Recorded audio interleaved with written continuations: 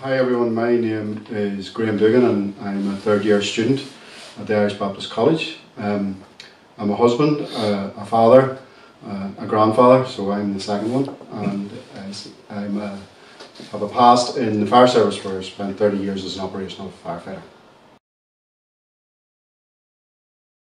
The thing that I've enjoyed most about college is just being forced into God's Word, learning more about His plans for us, learning more about different aspects of Christian life, and of course the fellowship with my classmates, which has been a real blessing.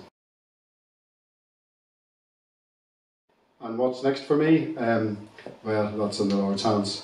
At the moment I have no idea where the Lord's leading. I know He definitely led me to college and He has kept me and equipped me in that time, and I hope and pray that He will keep and equip me in what lies in the future. Thank you very much.